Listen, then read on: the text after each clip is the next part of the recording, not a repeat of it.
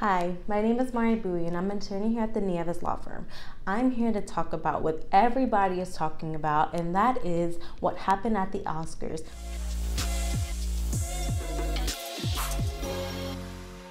We all saw Will Smith smack Chris Rock in the face, and everyone's talking. They're saying it's assault. So the first question is this assault?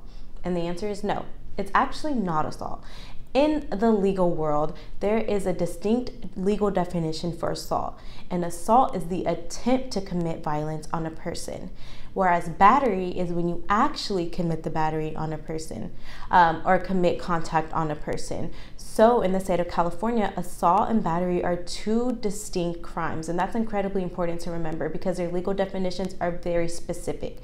Given in this specific context that this crime was not specifically or particularly severe, it will likely be a misdemeanor, and that would be a simple battery.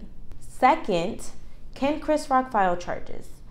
Well, again, contrary to popular opinion, the decision to charge a person is completely within the discretion of a prosecutor. The victim does not decide to prosecute a crime.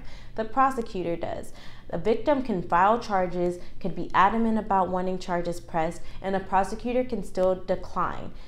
However, even if a victim refuses to file charges or file a police report, a prosecutor can still continue to press charges. However, it makes it significantly harder in this context because Chris Rock has declined to file a police report. So therefore, he would likely be an unsupportive witness and unwilling to testify, making the prosecutor's job significantly harder.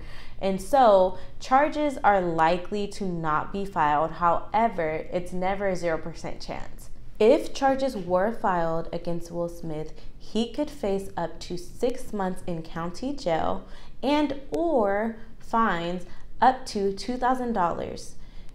This specific charge would likely be a misdemeanor because it would be simple battery, given that he only slapped him once and the injuries that Chris Rock sustained seem to be very minor.